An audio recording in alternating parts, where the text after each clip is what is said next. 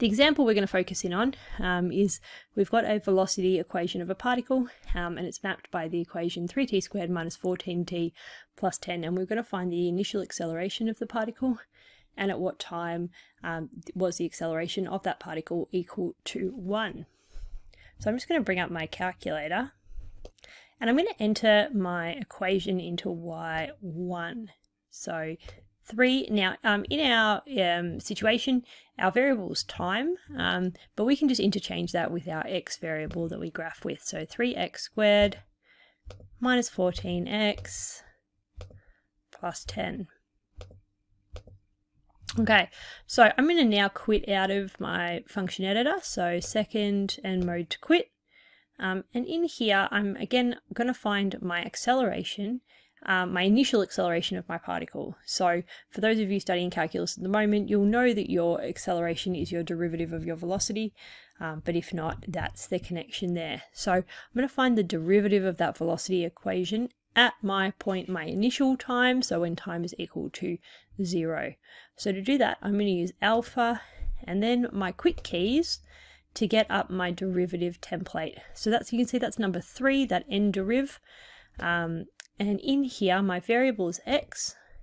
Now I could write out my whole equation into the brackets here, but I know I already stored that under y1. So I can just use my quick keys again and use alpha F4 to bring up my y1 equation. And again, I'm solving for where that x is equal to 0 because I'm looking at my initial condition. Enter, and I can see there my acceleration is equal to negative 14. Now, another way I could do this if I wanted to is look at it in a more kind of graphical scenario. So I'm going to sketch the graph of that function that I had before. There we go, here it is here. That's looking pretty nice. I don't think I really have to do too much with that, but if yours, I'll just show you what my window settings are. So I've got them set from -2 to 20 and then from -20 to 50. I'm just going to change my X scale actually because that's not looking great. So I'm just going to change that to 1. And there we go, lovely. We can see that graph looking really nicely there.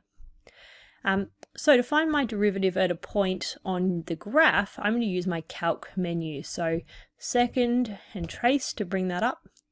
And then number 6 there says dy on dx. So that's going to tell me my derivative.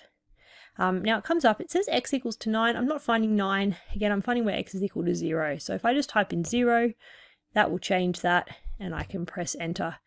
And there we can see your derivative is going to be the first thing that comes up there. So that's at negative 14, not to be confused with your coordinate y equals 10. So derivative negative 14 at x equals 0. And my y coordinate there is 10. Okay, so that's the solution to that. The next thing I was going to show you really quickly is maybe we want to graph that whole acceleration function. And we can do that back in our function editor again, so into y equals. And again, I'm going to use that same derivative template we used before. So alpha, F2, and then the number 3 to bring up that derivative template. Again, my variable's x. I'm sketching the graph of my initial function. So again, I'm going to use that quick keys to bring in my y1 variable there. So I'm sketching the derivative with respect to x of my y1. Now in this case, I'm not finding x at a particular point. I want to find the derivative at all of those points. So I'm going to let my x equal to x there. So now when I sketch my graph, lovely, I can see that's my derivative function there. Now again, say I wanted to just confirm that that was negative 14 at that initial condition, so my initial acceleration, second, trace, bring up calc, I'm going to find my value at x equals to 0. Okay, now it's going to initially tell me my y1, but I want to have a look at my y2. There we go, so there's my derivative and I can see there my initial acceleration at time is 0, my acceleration is negative 14. Okay, so the second part of my question asked to solve for my time when my acceleration is equal to 1. So now I'm solving an equation for my variable. Best way to do that, and what I really like to use, is the numeric solver on the calculator. So I'm going to head into my math button. Again, we've looked at this in previous videos. And I'm going to go up. Remember, the numeric solver is right at the bottom. So if I use my up key, that takes me straight to the very last thing in the menu. And I'm going to press enter on there. Now, again, I'm solving for where my acceleration, which is my derivative of my velocity, where that's equal to 1. So in my equation 1, I can enter, again, using that same derivative template, the derivative of my velocity. So remembering my velocity is in y1, so my derivative of y1. Now, again, I'm not sure what x is at this point, so I'm not going to define x as a specific value. I'm just going to leave it set as x.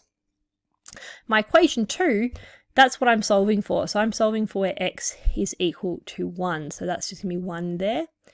Okay, so pressing my graph button, and then I can see there derivative equal to 1. That equation looks good to me, and I'm solving for x, and I can see there 2.5 is my correct solution for x.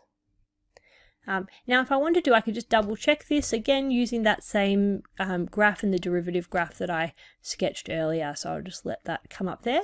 Okay, so again, now if I use that same value function, so second calc, bring out my value, I'm solving for, I think my acceleration at 2.5 should be 1. So if I type in 2.5, I can see there my velocity at 2.5 is equal to negative 6.25. If I just use the up or down keys, that'll take me through to my acceleration graph. And there we go, 2.5, my acceleration is equal to 1. So that's perfect there. Okay, well, that's it from me for today. So have a great day, and I'll see you next time.